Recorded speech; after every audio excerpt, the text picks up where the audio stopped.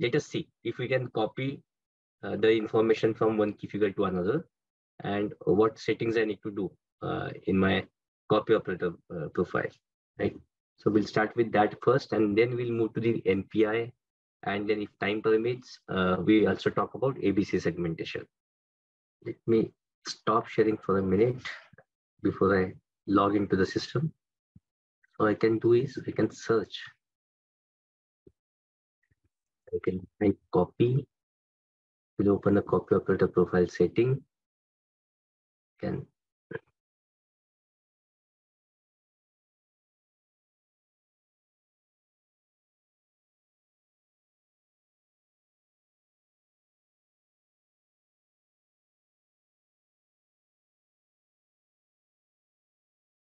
there are certain existing copy operators. What we can do is we can create a new one to start with, right?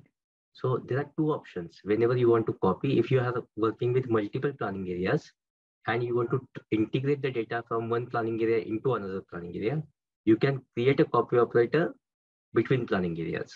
But in our case, we want to copy the data within the planning area. So we'll use the option of the first option here.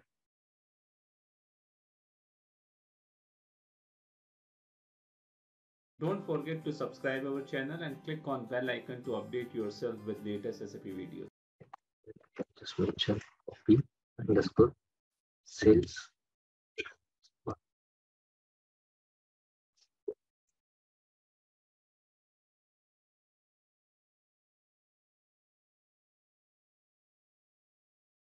Sales copy to market.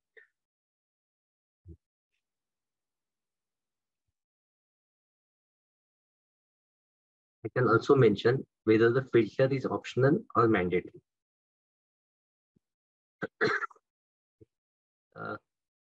You would realize once you create this copy operator, and let's say this copy operator can be executed in two ways. One is via background job periodically, second via user interactively, right? If we keep the user filter as optional, the implication of it is, let's say you have two business lines. One for, let's say, product group 1 and second one for product group 2. However, you are only responsible for product group 1. Right? If you do not apply a filter, and if this copy operator gets executed for a wider range, you will end up missing the other data, which was not under your portfolio. Right? So for certain cases, you can keep the option of filter as mandatory.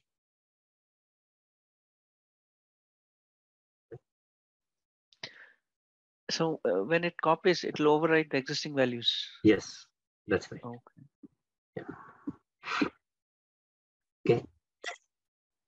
If there are multiple key figures, if you want to copy that in sequence, you can also check this checkbox. Now here it asks you what source key figure and target key figure it needs to get applied. So let's get into the details here.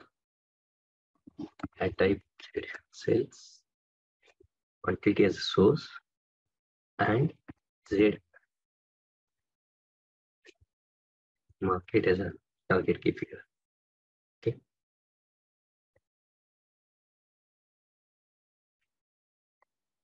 Right. We can say values from existing periods or even past periods or anything greater than or less than filter you want to apply. So we say, okay, the existing periods, right? And then at what level I want to copy it, right? So it says by default, it is proposing at lowest level, product, location, and customer. You can say I want to copy it at a product and country level also. That is also fine. Yeah, we'll keep it at the lowest level here. In what periodicity you want to copy it, right? So our base planning level is technical weeks, so let's copy it in technical weeks. You can also copy it in aggregated level also, not a problem. And then you can click on apply. So key figure selection is applied. This is very important. Okay? Where we are saying that which is the source key figure, which is the target key figure, at what level I want to copy the data, right? And in which periodicity I want to copy the data. Time selection, you can say rolling with flexible rolling time selection. For example, when you run it this week, you want to run it from this week onwards. When you go into next week, you want to roll forward the period to next week. Okay, so that option is also available. You can select rolling information here. A user can change it while executing it interactively. Okay.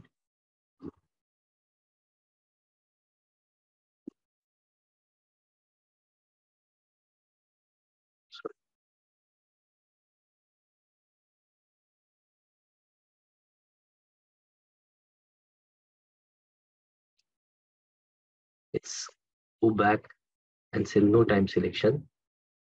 Right? And if I go to the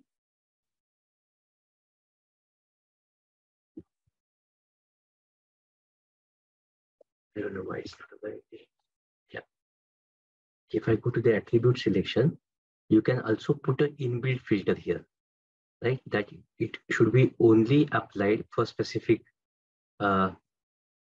business unit or for specific product line group and so on. So here, let me give only a filter of unit of measure.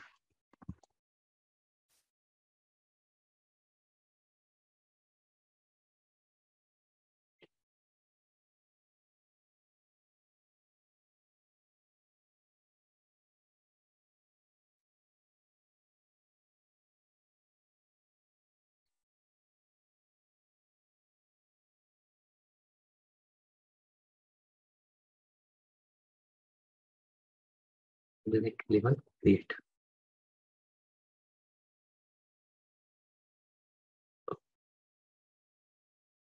Don't forget to subscribe our channel and click on bell icon to update yourself with latest SAP videos.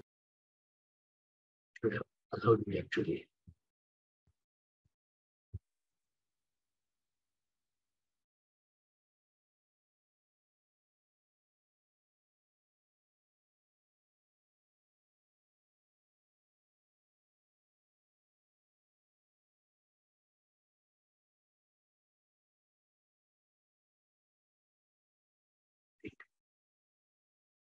So let's take a note of this.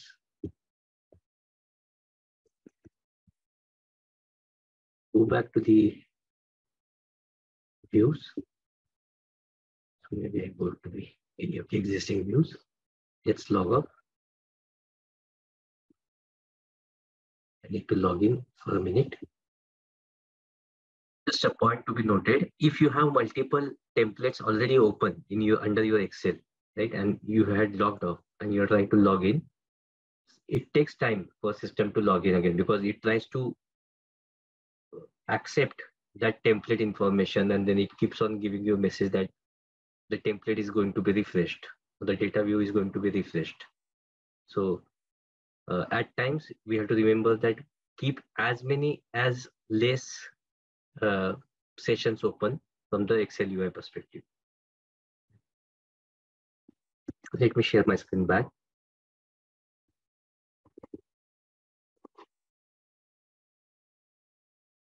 Let's see if I have the operator available.